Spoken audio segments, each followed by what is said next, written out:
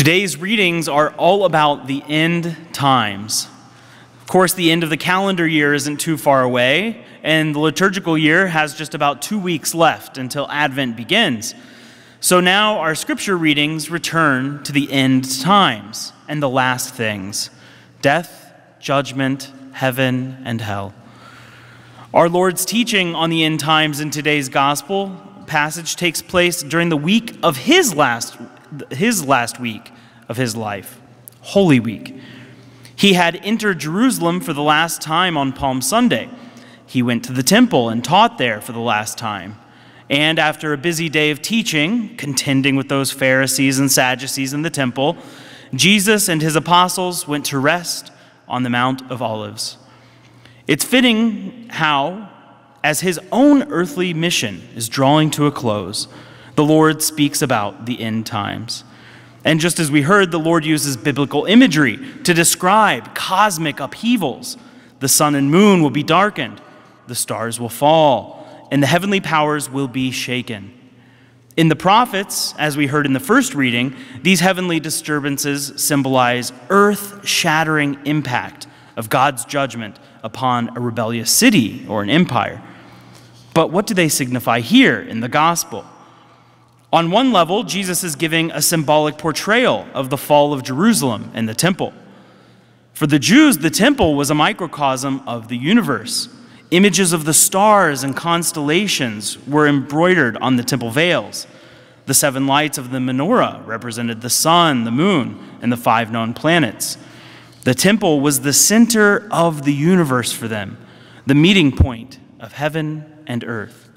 Thus, its destruction would be catastrophic of cosmic proportions. In this sense, Jesus' words were fulfilled in 70 AD when the temple was destroyed and burned to charred rubble, permanently ending the Old Covenant sacrifices, which are now completely useless.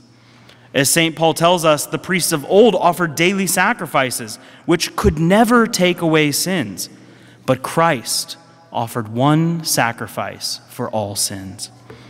Jesus' words were also fulfilled in part at his crucifixion, when the sun was darkened at midday.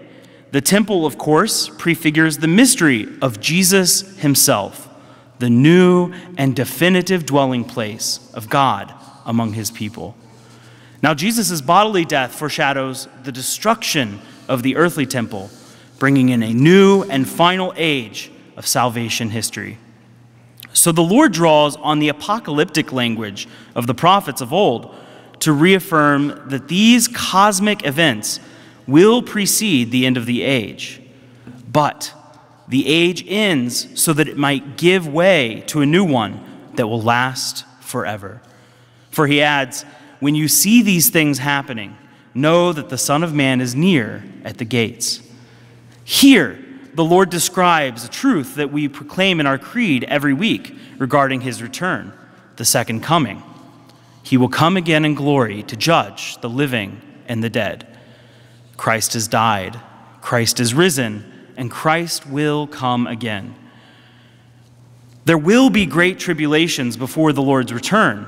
The Catechism says, before Christ's second coming, the church must pass through a final trial that will shake the faith of many believers.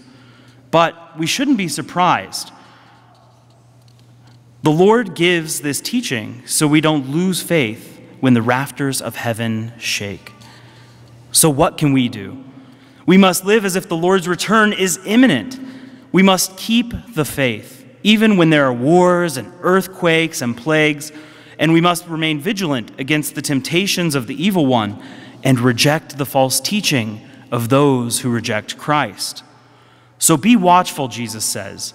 You do not know the day or the hour. Be prepared. It can come when we least expect it. Now, we don't know if Christ will return in our lifetime, and we never know how many more days we will live. But one thing is for sure. We all will have to be judged by him at the end of our life. So be vigilant at all times.